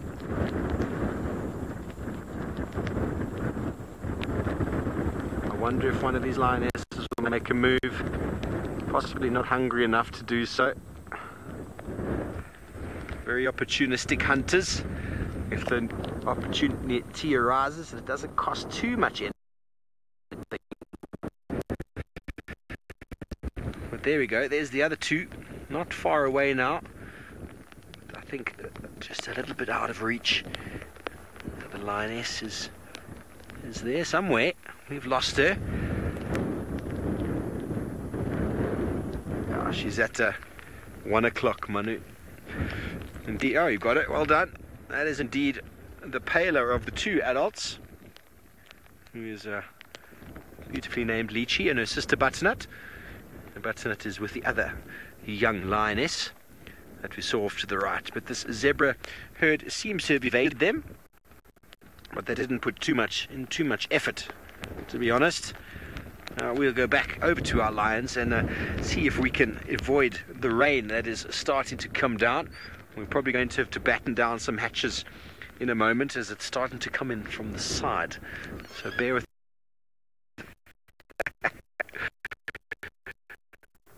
us. Let's just get the car started. Okay, well, it sounds like it is an afternoon of lions. And well, David has got some lions who seem they're actually busy eating.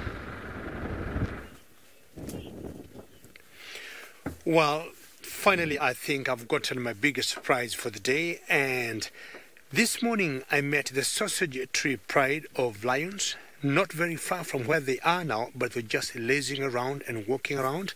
But now I have found them with a kill, and the whole pride is here. And the best news is the two cubs are in the midst of these three females eating. What a joy for me. And also what a joy for James. Both of us went, yay! It has been a long journey here. At one point, where did David go?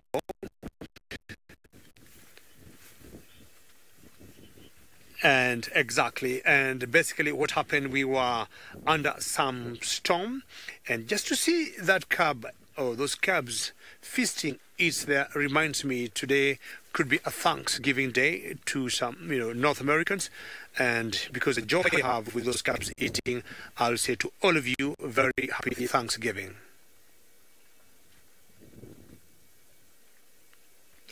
And I want to say these cubs have joined all of you in celebrating Thanksgiving, as much as it's not very big or celebrated in Africa, but I would imagine the sausage tree pride of lions and these cubs are joining all of you and wishing you a very happy Thanksgiving. For those who have never joined us before, this is called the sausage tree pride of lions. 5 females, 3 cubs. At the moment I got 4 females, 2 cubs, and one of the cubs, or one of the females with her one cub, is not anywhere close. The one that's not here is called Limpy. She limps as she walks, and I think she's been limping all her life. And I guess the one closest to us is called the Kingtail. Kingtail because if you look at her tail, she got a knot. Now, very good. Thank you, James. I think that's Kingtail laying down there. And we've been thinking she is pregnant, and she is the oldest of the females here. About 7 years old. Very sleepy, most likely after having eaten. Now, what they are eating is a Cape buffalo, and that's exactly like what Steve had. Paula, yes, are you sleeping like lions later? Once you eat like this, the only thing you end up doing is just to have a snooze. Because lions, we have always thought, I think all of them are here, apparently. All the 5 females are here, because we got 3 cubs there, not 2 as I initially thought. So Paula, we have always thought, is only the males that tend to sleep and sleep and sleep. But also the females, given the same conditions as the males, they'll sleep the same number of hours. We still have a few zebras and wildebeest left around in the Mara Triangle from the migration that has headed due south. But now I think the lions are starting to prepare for, I would say, a little bit hard times once they lose the wildebeest. They start hunting the big prey. But seeing these cubs here, I think Sydney have similar or different cubs in South Africa.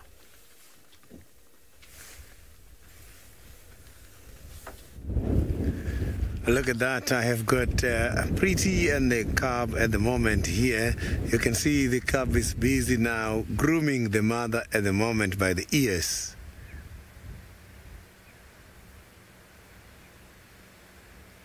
Look at that. That is quite a beautiful cub.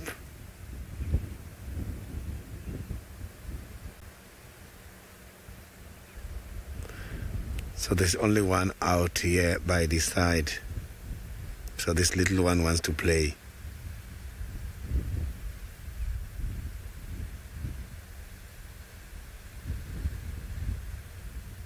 So maybe the little one now is looking for some milk. You can see that it's searching for the teats everywhere.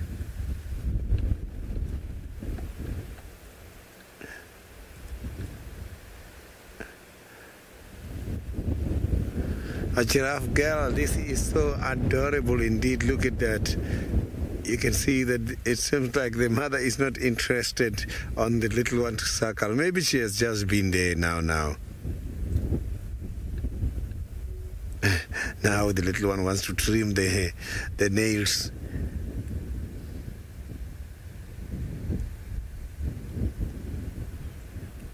Very inquisitive little one. Look at that. This little one is coming here now.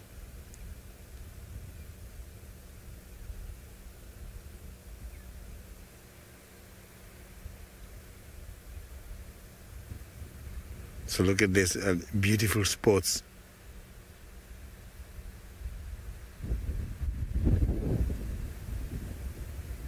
So these little ones are growing, and every time they are getting moved from one den to the next. It's normal. Soon as their scent starts to develop, they must have to move.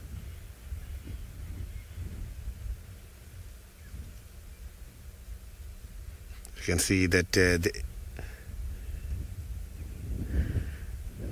David, they are getting so big already. That is true.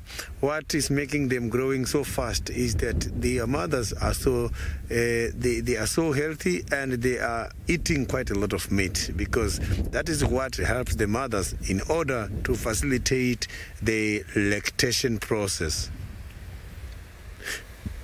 You can see now the little one is having some toothbrush there against the sticks.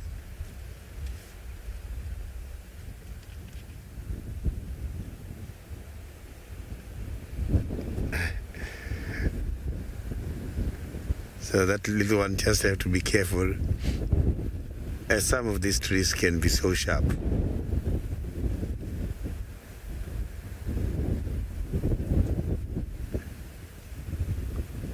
Now he's trying to eat that big one. So this is part of their play.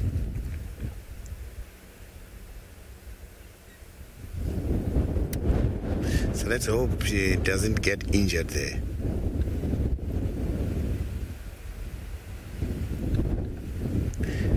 So the little ones, they do fight a lot for the dominance. Yeah, he's trying to clean the teeth at the moment. So these little ones, they fight a lot for dominance. Just from birth, already when they come out, you will see them starting to challenge each other for dominance. But here, I saw the most dominant player is a Cocky's cub. Cocky's cub is the one who is teasing all these other ones all the time, showing a level of dominance.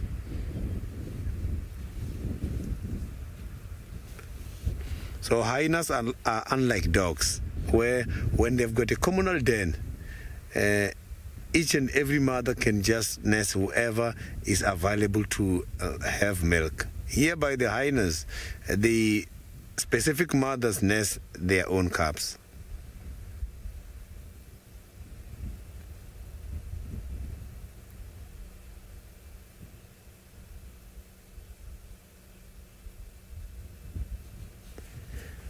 MDR, I didn't get your question clearly.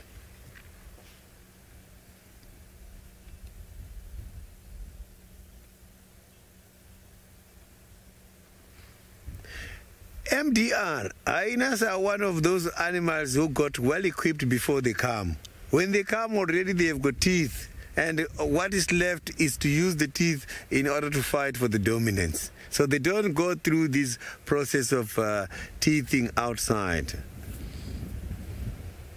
So the development of teeth and everything is coming to them before they come out. When they come out, they are already well equipped. Amazing, isn't it? Look at that. This little one is much interested in play.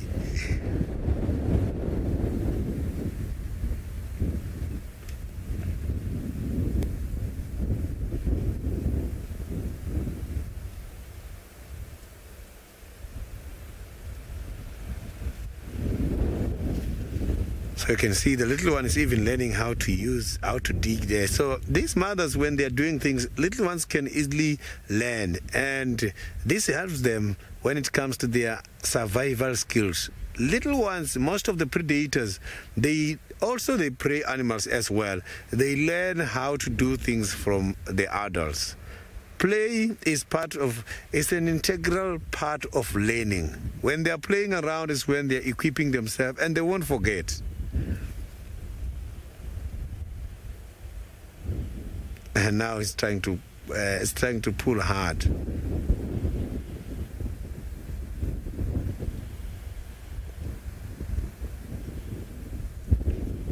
So the tooth for tooth structure of the hyenas is so very much strong, and they've got a very powerful jaw.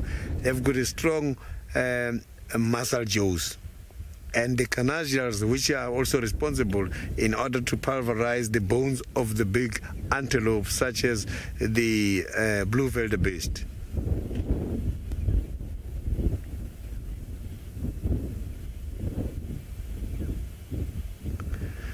Koki, I saw this another one where that little one is going. So after this one, I will move forward and get closer to see if that one is Koki I saw on the other side. I couldn't manage to see the little one.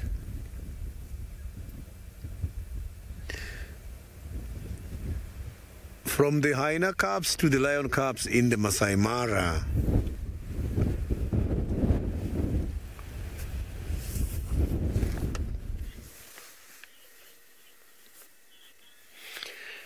Things are getting merrier here on Thanksgiving Day as all the three cubs are still chipping in and digging for the meat on this, what used to be a buffalo, and we are in the Mara Triangle in Kenya. And for those of you who have never joined us before, this pride of lions is called the sausage tree pride, because we have known them to love climbing particular trees that we call the sausage tree.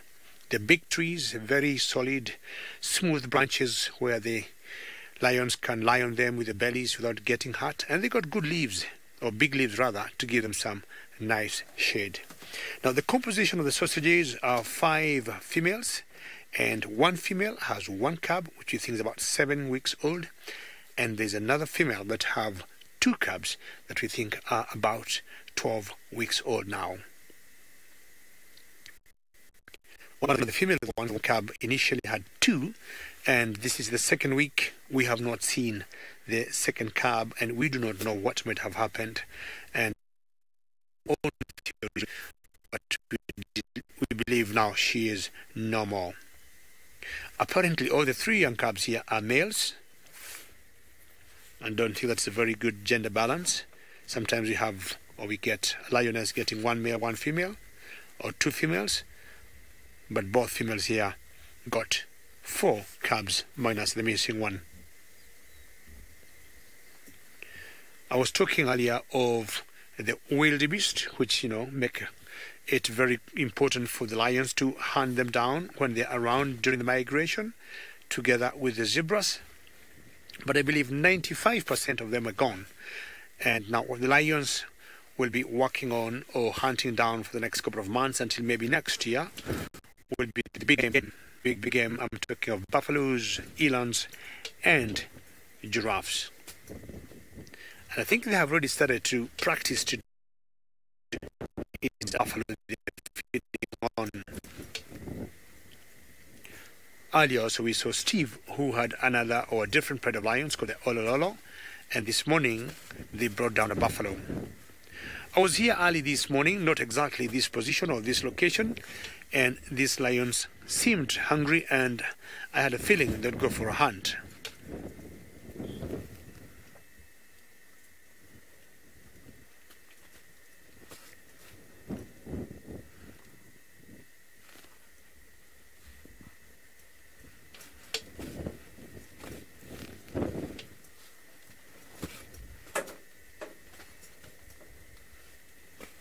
MGR is always very good to hear your name, and you're asking, will one pair of lions share a kill with another? I would say no. On a few occasions I have seen 2 different prides coming together on a kill, and what they'll actually sometimes try to do is to stop eating and fight it out each other. We have seen bigger prides going to steal kills from smaller prides, but they don't give in easily. They'll always first fight back. But of course, if they lose the battle, they'll try to grab a few pieces here and there as they take off, and then they'll be overwhelmed by the bigger pride, and they go away. But ideally, they do not share kills. Same case will happen to a coalition of males. Sometimes we have seen if males' boundaries will, overlap and they have kills. Very, very random or seldom we'll see two coalitions sharing a male together. Cubs as early as 6 weeks, they'll be in good shape to start eating meat, as much as they'll stick with their mothers for a long time. Still nursing? Hello. How are you? Your belly is so full. And of course, as they grow older, they eat more.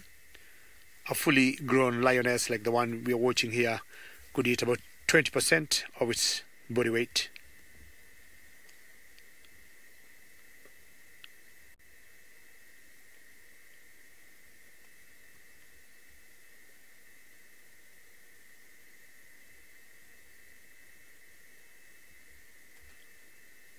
And you'll notice our lions look different is because we are in infrared.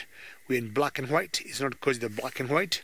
It has gotten dark here in the Mara Triangle in Kenya, and that's why our lions look like that. And James have assembled his infrared, and infrared just helps us to see our animals without interfering or without shining any artificial light to them. They have an idea we are here, but they cannot see us very well, but we see them very clearly, albeit seeing them in black and white.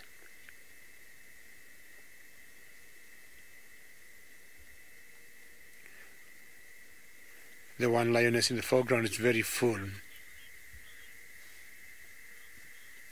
Professor, you'd like to know how lions survive the cold. Yesterday we had a different pride of lions, the Olololos, and they were eating in the rain. The way they're designed, they've got very, of course, solid and thick skin, and the fur is able to trap the warmth in their bodies just to keep them warm. Much as it will rain or it gets cold, the fur forms very good coat just to make sure they stay warm. You'd imagine maybe fur about an inch long or an inch and a half, and it's very close to each other. That is good enough just to keep them cold.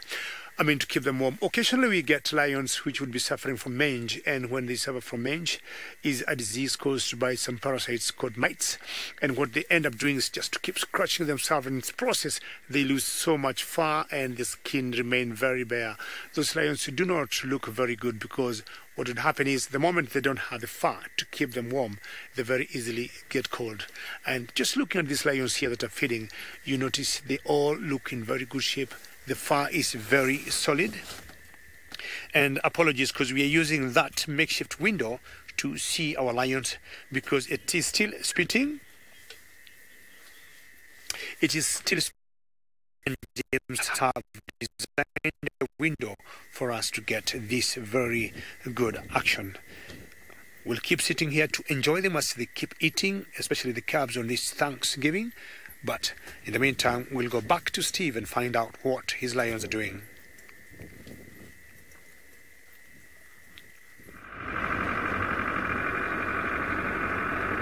Thanks, David. We are officially with the Awino Pride. That is 100% certain. All 5 members are up and mobile. They're after that herd of zebra that we saw earlier. The zebra are all a little bit confused over in the open plains, and the lions are just on my right-hand side.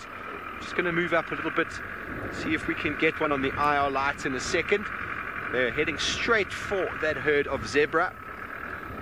Just park in between these trees, and you'll be able to see at least one of the lionesses now at 2 o'clock. There's one of them. She's moving directly towards where there is that large herd of zebra that's all grouped together off to our left-hand side. We're not going to shine any lights. The zebras are moving ahead of us. She's keeping her eye on them. Pay attention to see what the rest of the pride do. They are all 5 members. And that wound on that young male is looking much better. He was actually running and jogging just before and tackling his sister. So the wound is still a bit superficial on the surface. You can still see it's a wound, but seems to have healed nicely. It was a bit of a gaping hole before.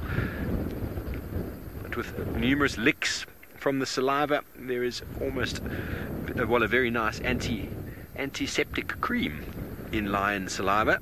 Well, it works for lions anyway. It clearly didn't work for that last buffalo. He certainly bled out. She certainly bled out. There we go. There's the third. Here's another one. Okay, well, they're moving ahead of us here, and the zebras are moving over here ahead, so this could be very, very exciting.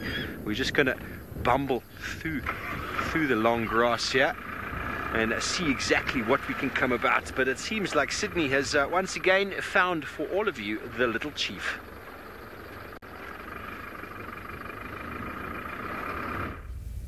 The little chief is just here by the Viola pen where he caught one of the impalas last night. He's drinking by the very same water hole he's using in order to attract the animals. So this little chief here might also cause another damage. He might catch something again because other dams are dry and animals are depending on this water hole a lot.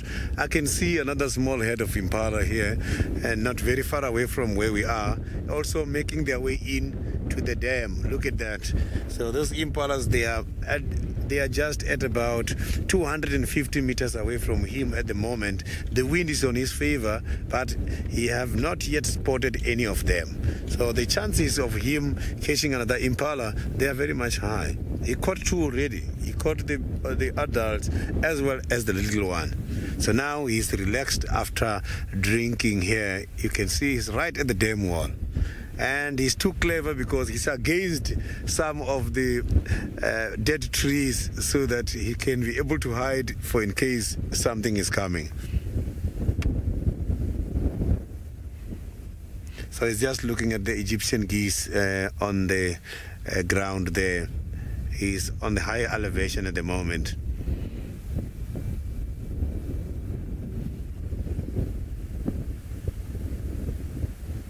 This is beautiful.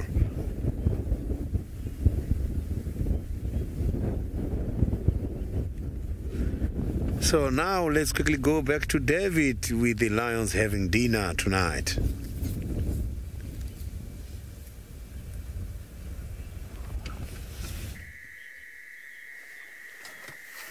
Well, the dynamics here have changed, and there is a male that just arrived. Now, this male does not belong to the Sausage Coalition. It belongs to another coalition called the Oldonyo Pack. And the last few days we have seen him hanging around with these females of the sausage tree. Now, you notice as soon as he got here, the females gave way. The cubs have also left. And this is how the lion's hierarchy works. This is the pecking order.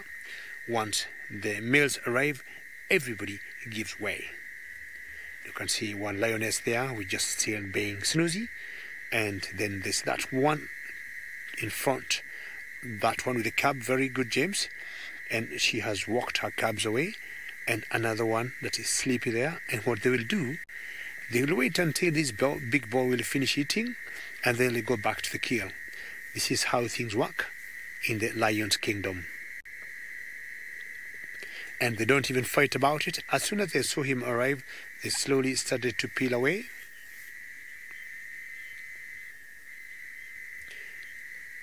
And this is very good. And from the Mara Triangle, on behalf of Steve, I'll be saying a very goodbye to all of you and a very happy Thanksgiving Day. Back to South Africa.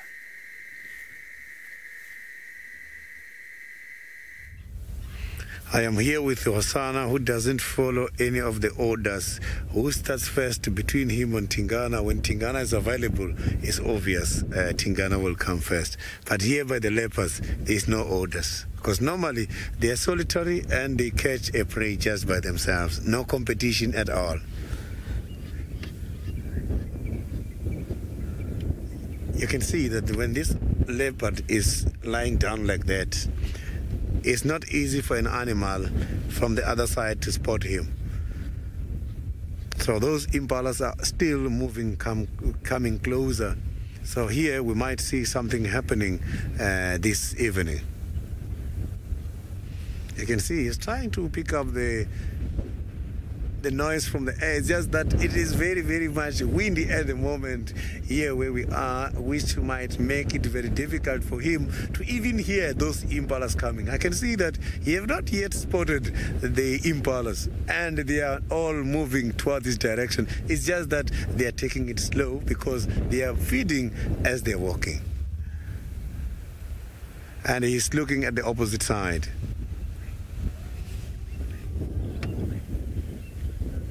Oh, there's even big elephant coming here to the very same area. He might get chased by the elephants at any time. Thank you very, very much for all your questions and comments. It has been very nice having you this afternoon. So it was a tremendous afternoon, coupled with quite a lot of sighting all the way from the Maasai Mara in Kenya, as well as the western side of the greater Kruger National Park. Let's meet again tomorrow.